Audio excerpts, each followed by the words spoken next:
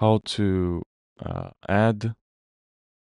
So I'm going to show you exactly how to add policies on your Shopify store. So let's jump right into this video. So I'm just gonna go here to settings, and here over here we have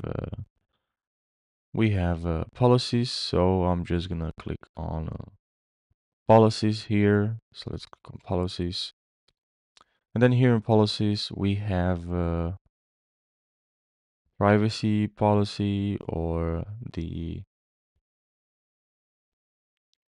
and from here now you can turn on return rules and also add here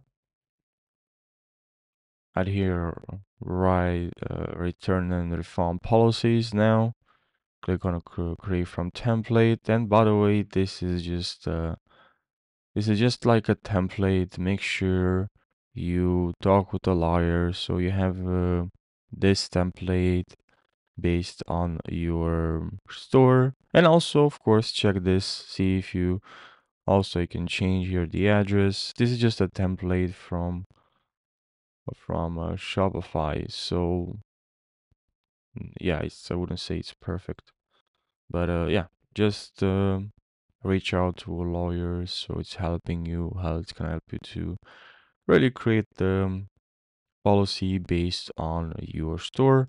Now, again here for privacy, sorry, for privacy policy, here again we can click on replace, and then again it's going to replace it with a template. So also here for terms of conditions, again we can click on create from template, and then we can click on save. So if you want to appear this on your store, you're gonna have to go to navigation here. So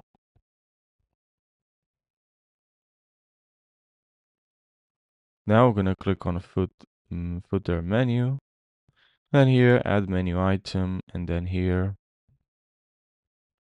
in we have policies.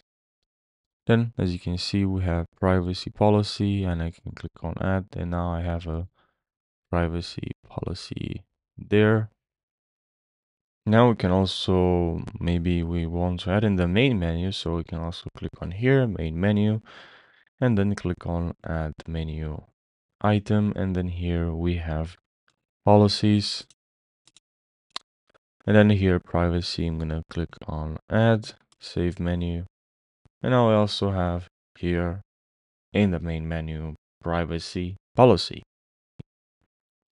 And now let's check to see if it worked. So I can click on view your online store, and now I have the privacy policy at the top here, where we went to the main menu. So we have in the main menu we have privacy policy, but if you check down here we don't have anything. And the solution here is to go back to online store and then click on customize here, and then here we are on the home page product. Maybe we can let's say I want to add it here where we're at right now, so on this page. So we can see the footer here, but there's no links, so we're gonna have to click on add section. Then here you can add a custom liquid or email sign up, so you have a couple of options. Now let's say here also on pages we have the about. We can check the about here, maybe here. Now we go to add section, or here in the footer we can add a block, and then we add menu, and then here we have the quick links menu, and just click on save. And now here on our store about us we have quick links, and then privacy policy. So I hope you found this helpful. If you have more questions, let me know in the comment section. Thanks for watching, and take care.